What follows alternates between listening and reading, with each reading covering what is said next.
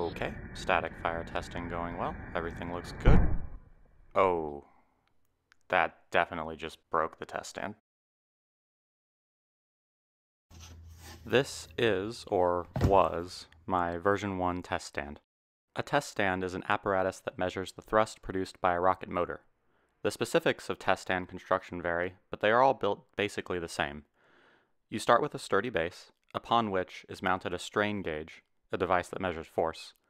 Then we have a rocket motor holder and the motor itself. The rocket motor is placed with the nozzle facing upwards so that when it fires it thrusts downward against the strain gauge. The strain gauge measures the thrust and sends the data to a recording device. The data collected is plotted with time on the x-axis and thrust on the y-axis. The thrust curve will then form some shape on this graph, depending on the motor's geometry. Test stands are an invaluable piece of hardware for developing and debugging rocket motors. Here's one in action. As the rocket motor fires, thrust data is collected over time and plotted on a graph. This thrust curve can be used to validate that a motor is producing the expected amount of thrust and not underperforming. It can also be an invaluable tool in diagnosing motor failures. Unfortunately, this design was not resistant to my largest engine catastrophically failing. In the frame-by-frame you can see exactly what happened. That load cell is toast. Now, ideally I would build motors that don't explode, but the next best thing I can do is build another test stand, this time with a new design that is resistant to motor explosions. So let's build a better one. I'm using an S-type load cell for this project. S-type load cells are typically employed for when you need to measure both tension and compression, but in this case I'm using one because they have these nice central threaded mounting holes that are going to make designing and building the test stand a heck of a lot easier than last time. Here's what I'd like to build. The load cell slots into an aluminum base, shown here in green, which itself has 4 mounting holes so that it can be screwed into a piece of plywood for stability. The motor mount, shown here in blue, bolts to the top of the load cell and holds the motor during test firing. Here is just the motor holder on its own. There's a slot milled in the center and a hole for mounting to the load cell. There's a counter bore for a socket cap screw that screws into the load cell from above, and then a big hole for the motor in the center. Time to dig up some appropriate stock from my round stock bin. I've got a nice chunk of aluminum here that seems like it's going to work nicely. Now, if you don't have a lathe, you can probably just 3D print this part and it'll be just as good, but I want my part to be as durable as possible, so I'm going to make it out of aluminum on the lathe. Every lathe project starts with facing off the end of the part. I've got a shiny new aluminum cutting insert in the lathe, and that's going to make quick work of this. Now that we're finished with that, let's take the outer diameter of this piece down to size. In this case it's going to be about 1.5 inches, though being exact is not really necessary for this. Now we're going to pilot drill and then drill the entire length for an 8mm clearance hole. The clearance hole is for a bolt that will come in through the top and screw into the top of the load cell. Now that we have that clearance hole, we need to blind drill to a depth of 2 inches. Since I have a small lathe, I'm stepping up in 1/8 increments all the way up to my maximum drill size of 1 inch. I then use my boring bar to take the hole the remainder of the way up to a slip fit for a 1.25 inch cardboard tube. About 1.26, 1.27 inches. Then I use the boring bar to face the inside, removing any drill cones left behind and leaving a flat spot for the motor to sit. I forgot to get it on video, but I plunged an end mill in order to create the relief for the socket cap screw head. Then I took the part to the bandsaw and cut it off.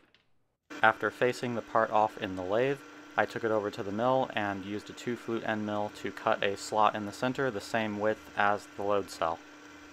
Time to check the fit, and everything looks excellent. Clamping bolt goes in really easily, and there we have it. Not too bad for about an hour of work.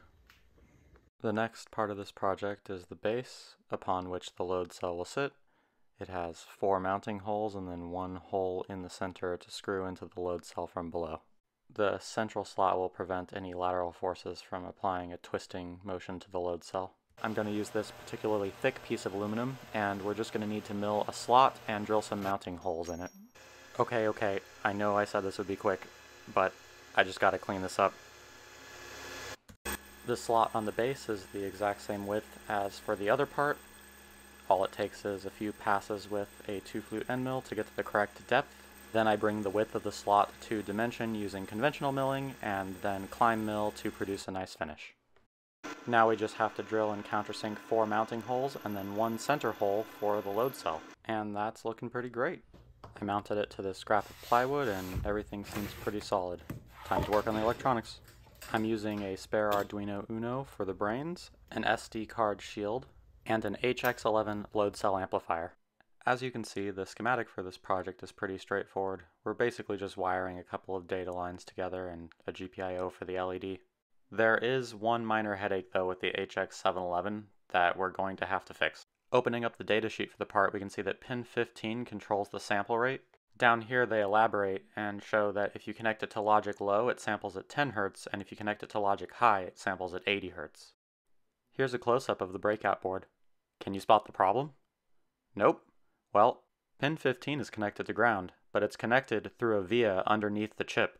In order to get our full 80 Hz data rate output and not a paltry 10 Hz, we're going to need to figure out a way to break this trace. If the trace were simply exposed, then we could cut it. Unfortunately, we're going to have to do something a bit drastic here. I've bent a sewing needle into a tiny little hook shape, and I'm going to be using this as the world's smallest crowbar. I'm demoing this on a different version of the board, which ironically has a trace that could have been cut. So I guess depending on what board you get, you might get lucky. I heat the pad with my soldering iron, and as soon as the solder becomes molten, I'm using my makeshift tiny crowbar to very carefully pry the pin upward, disconnecting it from the existing trace. You have to be very slow and delicate doing this, otherwise metal fatigue might snap the pin. Once you're sure that you've broken the existing electrical connection to the trace, you can solder a 10K pull-up resistor between the pin and VCC. Now the chip will sample at the full 80 Hz. While you were busy with that, I went ahead and soldered the rest of the connections underneath the SD card shield board. Now all that's left to do is connect the wires from the load cells to their appropriate terminals. The code for the Arduino is dead simple. On startup, read the value of the load cell and set that as your 0 point. Then just read the load cell value each time the data is ready and store it in the SD card. That's all it takes. I'll provide a link to my code if you'd prefer not to write it yourself. I also plan to add some additional features later. An LCD screen would probably be nice and would save me the trouble of having to download the data off the SD card each time. Alright, let's see if it's working. Everything's looking good so far. Now we just need to calibrate it. Every load cell is slightly different, so to account for that we're going to calibrate against a known force. In this case, I grabbed a piece of steel I had lying around and measured it with my gram scale. Looks like 1937 grams, which when converted to newtons is, just off the top of my head, multiplied by, 19 newtons. I knew that. So all we need to do is take our 19 newton calibration force, apply it to the load cell, and adjust the calibration factor until we read 19 newtons exactly. Close enough. I designed and 3D printed a simple enclosure to protect the electronics. The Arduino Uno is slotted into the bottom and screwed in with socket cap screws. Then we install the SD shield with the load cell amplifier board.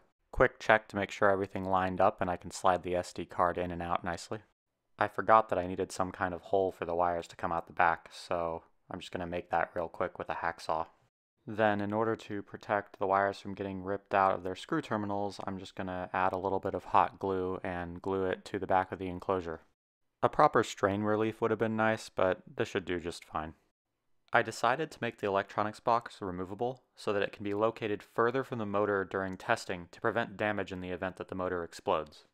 In order to accomplish this, I'm gluing Velcro to the bottom of the electronics box and then also to the top of the build platform. Now we can just grab the box and move it elsewhere. I machined a couple of inserts so that this test stand can be used with different sized rocket motors. Now, there's nothing to say that we can't stop right here, but there is one tiny improvement we can make to make this thing even better. I'm pulling out the gauge block set because I want to use them to find the exact amount of compression the load cell undergoes at its maximum rated force of 50 kilograms. I used trial and error to figure out the exact height I needed to allow the load cell to bend just enough to reach 50 kilograms but no further.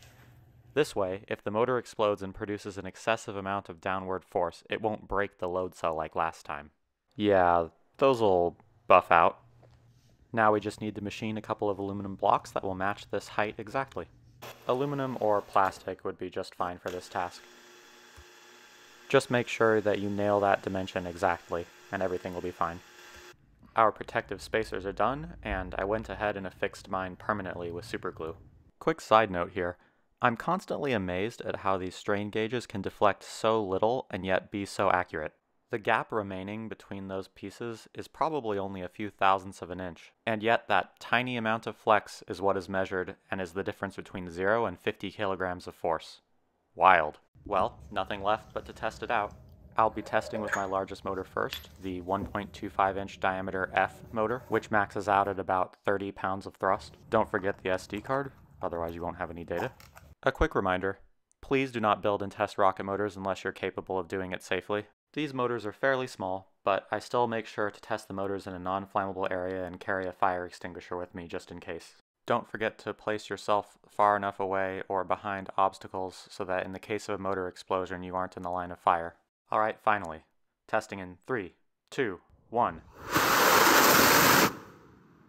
Okay, well, to the naked eye, that looked fine. Let's check the data to see if there's anything unusual with this test. If I replay the test in slow motion, we can actually see and hear some combustion instability. This combustion instability is clearly visible in the thrust curve as these little perturbations in an otherwise smooth graph. Now, this amount of combustion instability isn't a huge problem, but it generally accompanies poor motor performance, and if you look at the max thrust, you can see that it's only at about 23 pounds instead of around 30 like we're expecting. The usual fix for this problem is to reformulate the fuel. Without the data from the test stand, we might not have had any idea there was actually a problem to fix here. Here's a test of a different motor, again played back in slow motion. Everything's looking pretty reasonable on this test until that happens. The spike in thrust you see here is usually caused by a structural problem with the fuel grain. Small cracks in the propellant can cause the flame to propagate through them, burning the fuel much faster than expected. This causes the motor to rapidly consume its remaining fuel and leads to this spike at the end of the burn. You can see that our max thrust here was 47 pounds on a motor that should have produced about 30 pounds of thrust. This means that the internal pressure in the motor was actually way higher than it should have been, and honestly, it's a surprise to me that the tube didn't burst. Without the data from this test stand, we might not have had an idea that there was a huge problem or that the motor was unsafe to use. We might have decided that this motor design was good, launched a rocket with it, and destroyed it. Thanks to the data from the test stand, that won't happen.